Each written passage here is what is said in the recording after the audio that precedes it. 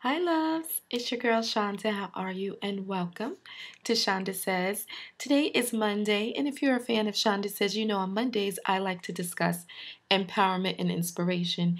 Now, being that I haven't been here for like 2 weeks. No, I think it's been longer. Don't tell nobody. I thought it would be fun to catch up on some pop culture. Now, quite a bit of stuff has been going on since I was here. And I wanted to talk a little about Love and Hip Hop, Atlanta, and I want to talk about the Housewives. But first, y'all know which one I'm going to start with, right? We got to talk about this sex tape. Did any of you see the trailer for Mimi and Nikko's sex tape? I saw it. I saw it on World Star Hip Hop. And I won't lie, I replayed that bad boy like 4 or 5 times because the first time is the shock value. You're sitting there like, what just happened? Then you look at it again and then again and then again. Not to mention all the craziness that goes down on Instagram. You know how they, the shower rod, the little funny things they say about all of it. But I just wanted you guys' take on how you felt about her doing this sex tape. How did you feel? Do you feel she's trying to have a come up like Kim K? And what are your feelings about it? Some people are just like, you're grown. You do what you want to do, whatever. But I'm going to say this. You guys know I'm very open-minded sexually, and I'm definitely not a person to critique too much. I offer my opinion and what I have to say about it as a woman. I think in the privacy of your bedroom, when you are a certain way with a man, you sucking him, you swallowing him, you doing whatever you wish to do with him, I'm like, that's what I do. I'm game. I'll do anything. But when you open that door and other people are allowed to come in, then you're open to judgment and you're open to people making comments and criticisms and whatever else. So my feeling was, because she's a mom, I just felt some kind of way. And I tell you why. Because I think as a mom, you have to think about the choices you make affect your children. And, I'm all for women doing things that empower them and make them feel beautiful. But I think when you have a small child like that, you have to be cognizant. You have to be aware. And my first thought was, and being in mommy mode, is now how do you deal with your kids' teachers, and how do you deal with the other parents, and how do you deal with going to school functions, and how do you deal with just going out and about and people consistently judging you? No one's saying anything about Nikko because he's a man.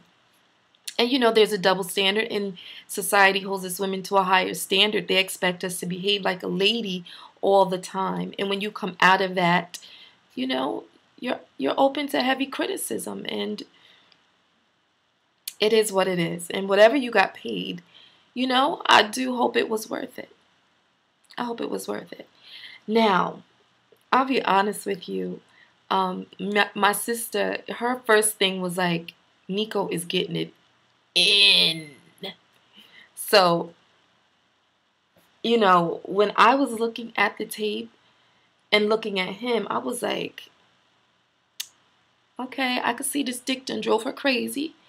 And she wants everybody in on how great he is because Nikko was going in. Nikko got all us women going, Nikko, Nikko, Nikko, Nikko, Nikko. Me and my sister have been around the house going, Nikko, Nikko, Nikko, Nikko. Which is probably what Mimi's doing. But anyway, you guys have to chime in and let me know what you feel about it. Do you feel she should have done it? Do you feel why not? You're grown, you do what you want to do. How do you feel about it? Okay, enough about Nikko. Oh, Housewives of Atlanta. Did you see the reunion? Yeah, that was something. Prior to the reunion, Bravo, Andy did this thing with Nene where he was talking to her, interviewing her. And when she threw Cynthia under the bus that they're no longer friends, they don't communicate and all this, all I could think about is, wow, Nene, let's start from the beginning. You don't talk to Kim. You don't talk to Sheree. You don't talk to Dwight. You don't talk to Marlo. The first season, Phaedra came, you couldn't stand her. You don't talk to Cynthia. You don't talk to Kenya. You wasn't talking to your husband until he came begging, coming back, crawling back. Everybody's wrong. Everybody's wrong. I don't know. I don't know. Fame comes with so much garbage other than money. And, you know, whatever the reason her and Cynthia are not speaking, to me it was shocking because all I've ever seen is Cynthia be a supportive person to her. Actually, I felt Cynthia should have a stronger personality with her, because for you to be crazy enough to think you could call my husband a bitch was when I would have came across that fucking table. Y'all excuse me because this is my other twin talking, and I would have beat that bitch's ass down. Because don't nobody talk crazy about my man but me. That is one thing about me. When I have a man, husband, whatever I call him, whatever's between me and him, but another woman thinks she could come out of her mouth and talk crazy to my man, it's over. It's over. So let me go back to the nice Shanda. Okay, so let's talk Kenya and Portia. Let me get a sip of my tea for this. Now, y'all gonna get mad at me because I love me some Kenya. I'm gonna tell you why. I loved Kenya since she was the beauty queen. And I'm a Kenya fan. And I know she could be a mess. But I never go with a popular vote. I don't like when she's mean. But I think she's a hurt person sometimes. And I think... I don't want to make excuses for an adult. But I think that Portia... there's just something about her that rubs me wrong. I don't know why. And again, this is what I hate about reality shows, is because, I'm sorry, babies, is that you only know what is shown to you. So it's hard to judge a person on, you know, editing and what is shown to you. So for that, you know, but from what I've seen, you know, I don't like the fact that she's calling women my age old. I have a problem with that. I am over 40. I have a problem with her calling me old. That's number one. Number two is I have a problem with you thinking the Underground Railroad was real. Like, you really thought there was railroads taking slaves from the south to the north. Like, that bothers me. That's just like, that's a person that doesn't question or investigate or learn. Like, what is wrong with you? But I don't want to nitpick about her because there are things about her that I love. I love that she rode with her no good husband, and you know, he did what he did to her was wrong. So, you know, I guess it's hard to really choose sides because, again, we only know what is shown to us.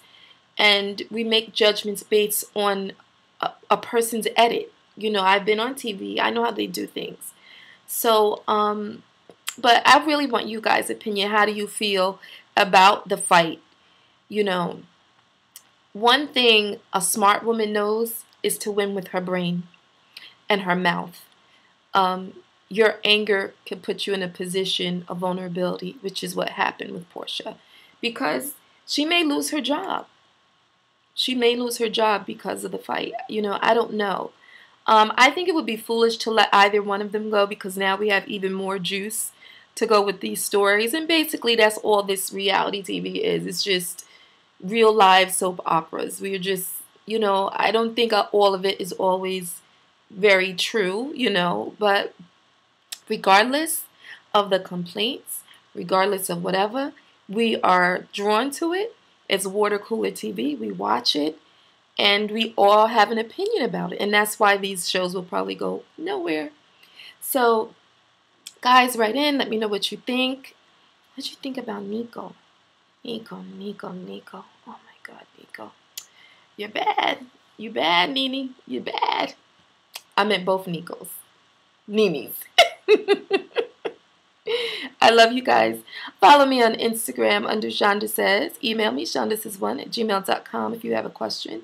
You can also video me a question. I will answer you. And you can follow me on Twitter at Shanda Says. I got to get my Twitter game back up. I haven't been on Twitter the way that I'm supposed to be. So I have to get back into my Twitter And again, my book comes out in June. I will be doing a book tour, book signings. I will have a lot of opportunities to get to meet a lot of you guys that I didn't have the opportunity to do before. So I'm looking forward to it. And we'll talk soon. I'll be back here for the pink room. Maybe we should talk video. Yeah, we'll do that. We'll talk about videos. Yeah, that'll be fun. I love you. Give me kisses. Bye, babies.